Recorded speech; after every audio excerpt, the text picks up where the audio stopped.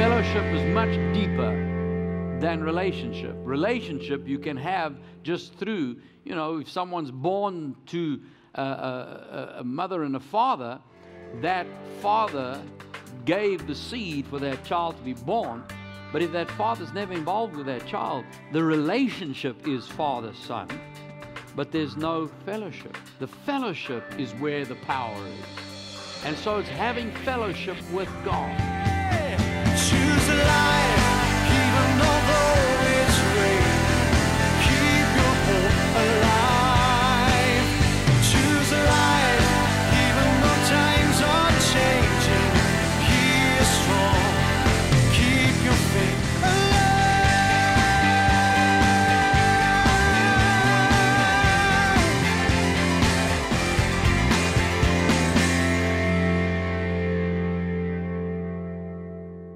Hello, my dear friend, and welcome back to Wisdom for Life. My name is Allan Bagg. We've been having a look at what it means to be led by the Spirit of God.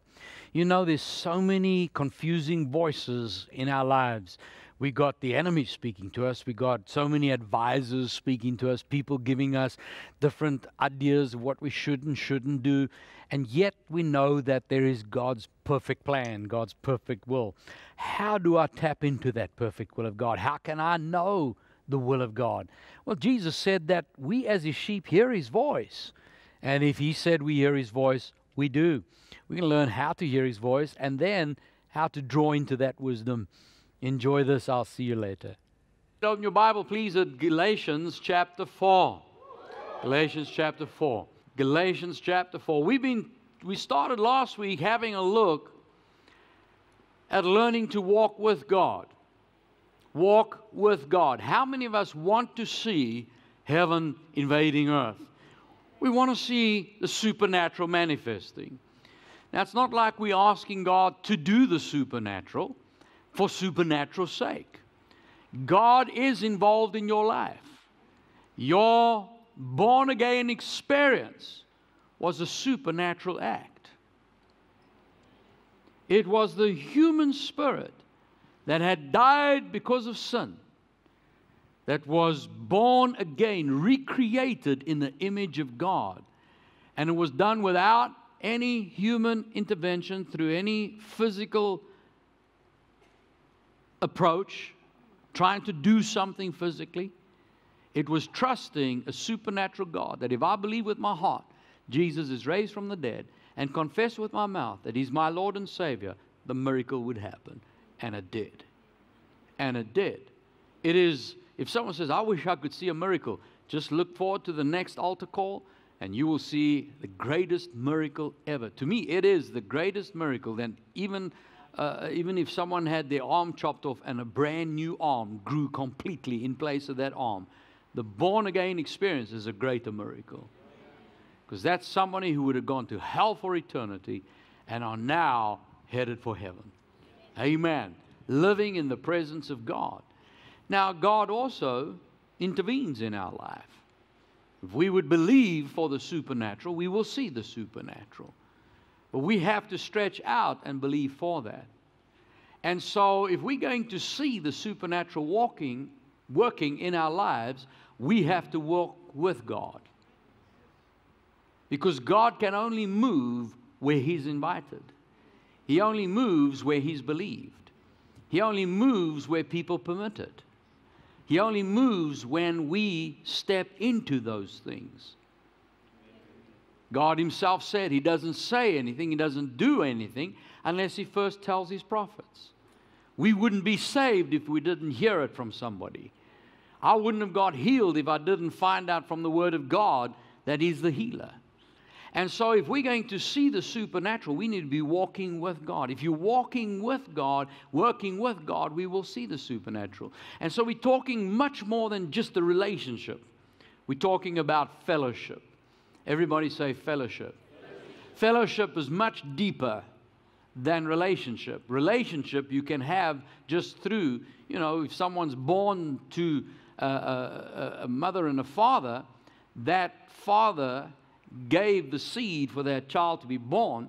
But if that father's never involved with that child, the relationship is father-son, but there's no fellowship. The fellowship is where the power is. And so it's having fellowship with God, spending time with God, listening for God's voice, not just us doing all the talking, just getting into a room and just, talk, and give God a big, long shopping list. It's listening for His leading, His guidance, His direction. Remember, He said in Galatians chapter 4, verse 6, because you are sons, God has sent forth the Spirit of His Son into your hearts, crying out, Abba, Father. Into your heart, crying out, Abba, Father. And like last week, we had I asked how many of you know that you're born again, and how many of you know that you know that you know that you know that you're born again. No one could take it from you. We learned that is God speaking in your heart, telling you you're a child of God. Every time you wonder if you're born again, I don't think if anyone goes there, I wonder if I'm still saved. No, you just have to spend time with God and you know that you are. He loves you. I said He loves you. The only reason we ever feel separate from God is if we allow sin to get in the way, and our own guilt and our own condemnation. Let the devil lie to us. That's why it's important that whenever if we're ever dealing with the guilt of sin, just go ahead and confess it. Just confess that sin. God is faithful and just to forgive you and cleanse you of that sin and of all unrighteousness. Amen? So it's very important that we walk close to God. And so we saw that one of the biggest questions a human can have is, why are we here? What's the reason I'm on this earth? What's my purpose?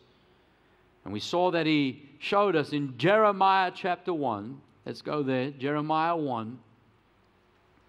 Verse 4, the word of the Lord came to me, saying, before I formed you in the womb, I knew you. Before you were born, I sanctified you. Before you were born, I ordained you a prophet to the nations. Isn't that interesting? God knew you before you were born. You didn't take on life when you were conceived in your mother's womb. All that happened was your father gave a seed to the egg in your mother's womb, and that created a physical body that God put His Spirit into. From His presence, He is the giver of life. Your life, every single one of us, before we ever entered that flesh egg fertilized, before you entered that, you already lived, you already existed in God. Now, I know you don't remember it, but you don't remember when you were a baby in your mother's arms either. Isn't that right? So, I trust the Word of God. God says, I knew you before you were even created. So that means God knew you. He knew you. He didn't know the thought of you. He knew you. So you existed. And then when your body was conceived, God put that Spirit into you, into your body. You are the Spirit into that body. That's why we have no right for us to make the decision to end that life. It's not like it doesn't have life. The moment it's conceived, a spirit is put into that body. And so God sent that spirit with a purpose. With a purpose. God knows what you're called to do. I wish I knew what to do. God will tell you. He'll lead you. He'll show you what it is. Not one individual is on this planet by accident. Now, the circumstances may have been, parents weren't expecting you. Maybe something happened tragically. I don't know. But the fact is that you are not here by accident. Don't ever let the devil ever lie to you. Maybe I was never meant to be on the earth. Yes, you are. And when you were put here, God had a specific plan for you. And it's the devil that's tried. He's tried so often to kill children because he knows when they get into this earth and they start to do what God's called them to do, it weakens his system. If anyone ever finds out their call of God and answers to it, it weakens what the enemy is able to do. So he'll try and kill babies before they're even born. Every time God was going to bring a redeemer to the earth, he'd try to kill all the children. Isn't that right? And today, He's trying to kill more children than ever before in history. But family of God, we will not stand for it. We're going to keep righteousness in place. How many of you say amen to that? Amen. And so we understand that God has put you here for a reason, for a plan, for a purpose. And it's up to us to discover what it is. It's not up to your pastor even to find out who you are. My job is to equip you and train you and give you the access to what God has given us as information so that we are able to get to a place. But you will hear it in your own heart.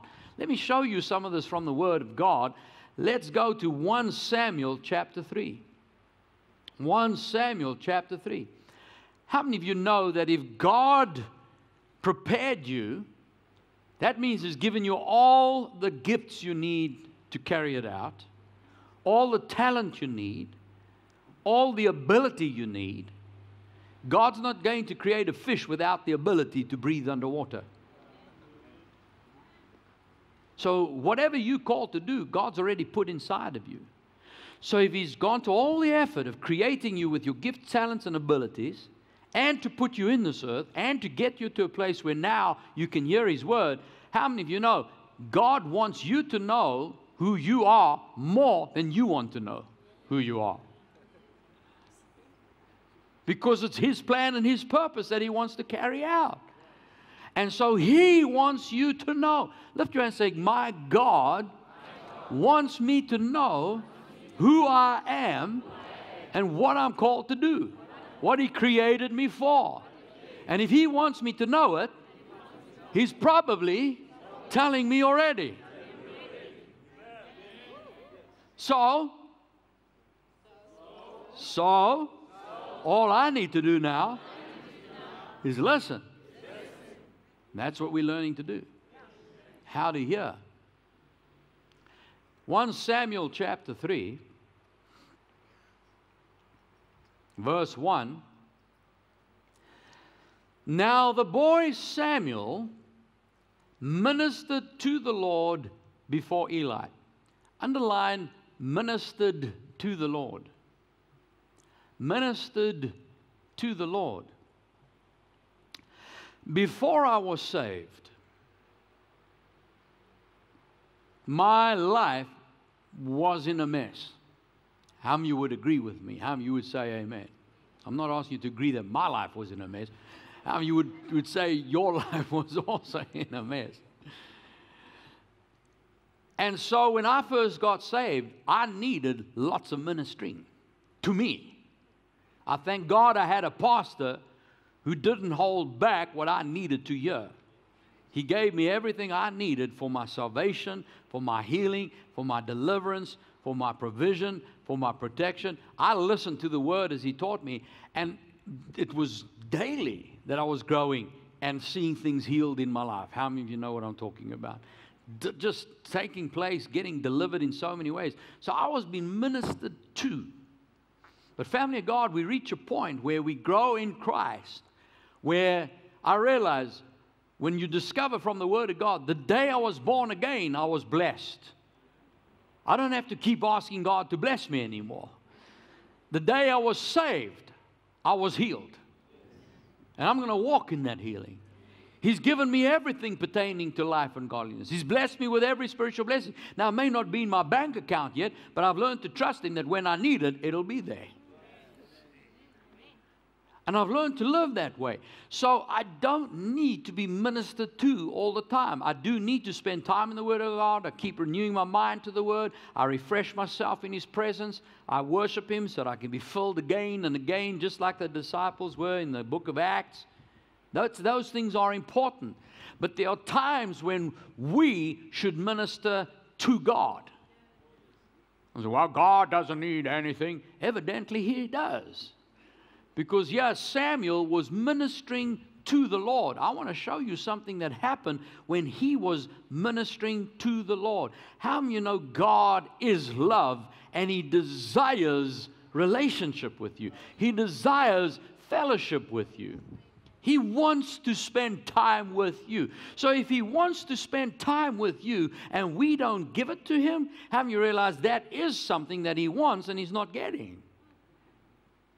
Now, it's not like that's going to knock him off his throne and he's going to become all depressed about it. We know who we're talking about. He doesn't need anything, but he does want your presence. He does want to spend time with you. And yes, Samuel is ministering to the Lord. I do that sometimes. During my prayer time, I say, Lord, I'm not here to get anything from you. I'm not even here to ask you for anything. I'm not going to ask you to do anything in my life. I'm just here to come and minister to you.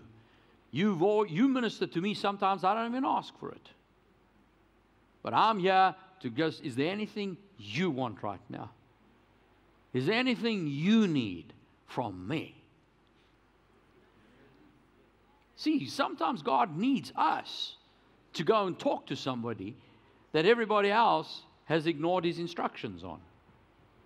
God's trying to reach somebody, and he's spoken to this person, but they're too busy. He's asked that one to go, and they're not listening. He's asked this one, and they just keep sinning, and so they can't hear his voice either. And he wants to get to this person, and so sometimes I say, Lord, is there anything you need? And then he can say, yes, I need you to go speak to that one.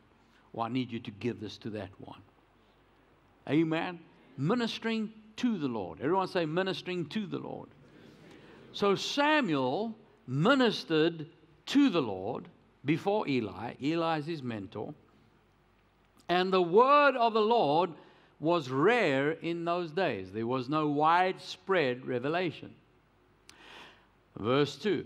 It came to pass at that time, while Eli was lying down in his place, and when his eyes had begun to grow so dim that he could not see, and before the lamp of God went out in the tabernacle of the Lord, where the ark of God was, and while Samuel was lying down, that the Lord called Samuel, and he answered, Here I am.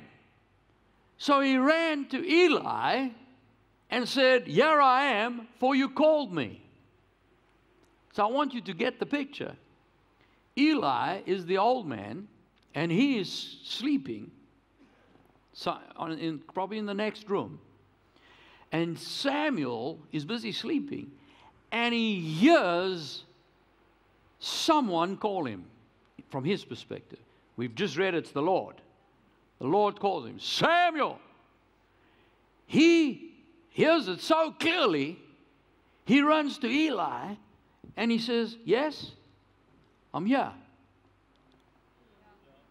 That's how clear he heard it, that he thought it was Eli. Because you see, the Bible says the word of the Lord was rare, so he wasn't raised to be listening for the voice of God. He thought Eli had called him. Look at verse 5. So he ran to Eli and said, Here I am, for you called me. And Eli said, I did not call. Go lie down again. And so he went and he lay down. Then the Lord called yet again, Samuel. So Samuel arose, went to Eli and said, Here I am, you called me. And so Eli answered and said, I didn't call you, my son. Go lie down again. So that's the second time. Verse 7. Now Samuel did not yet know the Lord, nor was the word of the Lord yet revealed to him. Verse 8. The Lord called Samuel again the third time. So he arose and went to Eli and said, Here I am, you called me. And then Eli perceived it's the Lord that had called the boy. So Eli said to Samuel, Go lie down, and it shall be, if he calls you, you must say, Speak, Lord, your servant hears. Everybody say, Speak, Lord, your servant hears. So Samuel went and lay down in his place, and the Lord came and stood and called as at the other times, Samuel, Samuel. And Samuel answered, Speak, for your servant hears. See, sometimes people will hear. Now, we don't hear audibly. I'll explain it to you in a moment. Always. We don't always hear audibly. Most times not. Most Christians will never hear the audible voice of God. I'm going to tell you why in a moment. But we will hear, how many times have you said this? Something told me. Well, why something? Somebody. And not somebody. If it's the truth. Now, you know the devil lies to you. Now, everybody seems to know the voice of the devil. The devil told me. The devil made me do it. But when God speaks, it is, you could call it an unction, a hunch, an inner witness, an intuition. It's just a knowing. You just know. You can't explain it. Sometimes when you're sleeping, you may even hear so clearly that when you wake up, it's like someone had just spoken in the room. And most times we go, oh, I thought someone was here. And they just pass it off as maybe it was a dream, maybe it was just something, you know. But what we got to learn is recognize when we start getting those leadings, when we start realizing that's information I didn't have before. This is leading somewhere. Why am I thinking this? Why am I being led this way? Why am I being led? We should stop at that moment and say, speak, Lord. I'm listening. Now remember, the Bible says we no longer servants, we are sons. We are no longer servants, but sons. Listen to what it says in Hebrews chapter 8. Hebrews chapter 8, verse 6. Now Jesus has obtained a more excellent ministry. Say, more excellent ministry. Inasmuch as he is also mediator of a better covenant, which was established on better promises. Underline better covenant.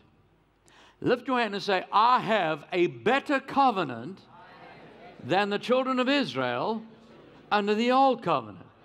Now, family, if God spoke to the children of Israel under the old covenant, then under the new covenant, we have the same privilege, if not more so, under a better covenant. Before you were put on the planet, God already had a plan for when you get here. As a child of God, we learn from His Word that we are to be led by His Spirit. I have to be listening for what He has already done. What is God saying He wants done? Now, if God is speaking to us all the time and we are not hearing Him, then we need to draw aside from what's distracting us so that we can focus ourselves on hearing His voice. We're going to talk about learning to walk with God, how we are led by the Spirit. In this powerful series, Allan Bagg shares practical steps to help you hear God's voice. He will help you to discover the key to receiving from God, as well as how to draw from God's immeasurable wisdom to manifest God's mysteries through your life. I believe that by the end of this series, each one of us will know exactly what we're called to do, and you'll flourish in it. Get the series on either MP4 or MP3 and learn to walk with God by being led by His Spirit. Jesus said that His sheep hear His voice, and they know Him, and they follow Him. So if Jesus said, I hear His voice, then I hear it. And sometimes we can say, but I've never heard it. Well, as we've already learned now, He said we do hear it. And the only way we're going to hear His voice is if we position ourselves for it. And whatever we receive in the body of Christ is by faith. Faith comes by hearing, hearing by the Word of God. So I encourage you, get a hold of the series, and the more you listen to it and you go through the Scriptures, listening to the Word being spoken to you, your faith for it will rise up.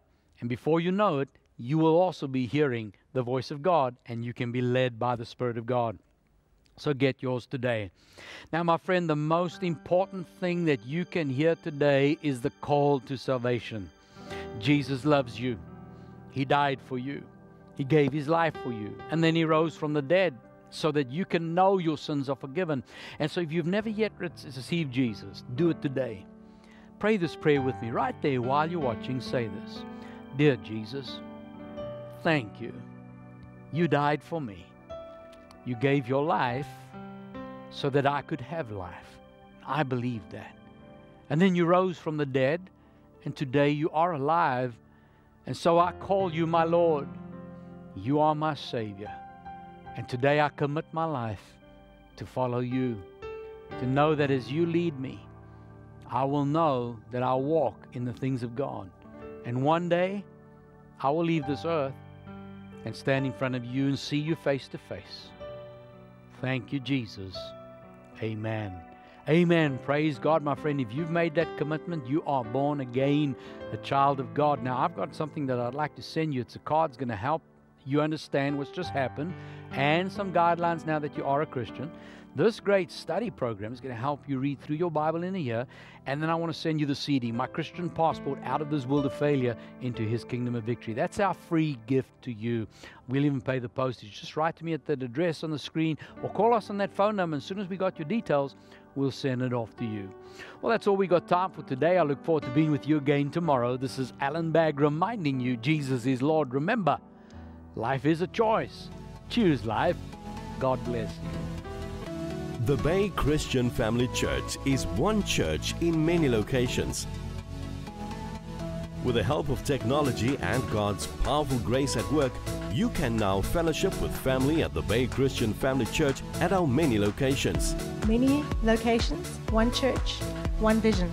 It is one church, multiple locations, people connecting with people. Wherever you're able to connect, join us here at the Bay Christian Family Church for a powerful time in both praise and worship, as well as in God's life-changing Word. Allan Bagg Ministries is making the series that featured as this week's Wisdom for Life programs available to you for purchase. If you missed any of this week's programs, or if this week's Wisdom for Life programs have helped you, we encourage you to purchase the series featured on this week's Wisdom for Life programs and have them available to strengthen your faith when needed. The series featured as this week's Wisdom for Life programs is available in digital format, so purchase yours online at allanbaggministries.org or contact us to order your series at any of these details.